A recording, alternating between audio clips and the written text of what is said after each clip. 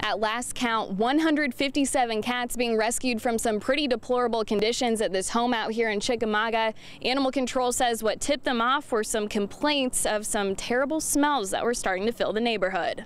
And it smelled like pet urine, but I thought, well, how can, I was trying to figure out how my dogs were doing that. That smell was coming from this home in the 200 block of Carolyn Drive in Chickamauga.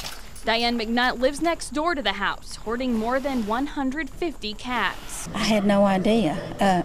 I knew she had cats, but I didn't know she had cats. That's pretty bad. You could imagine with that many cats. Animal control workers were making several trips to rescue the cats, wearing masks to protect them from unsanitary conditions.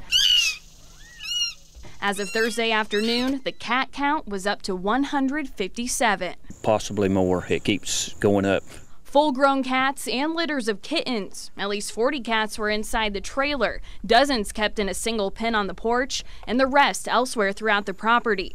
The owner told officers the cats multiplied out of control. This is the most on cats that I know of in Walker County, and I've been in the county 26 years. Curtis Patterson says although the cats were well fed, many of them are very sick. A feline distemper, leukemia, and I think she said the vet has even told her some of them had the AIDS.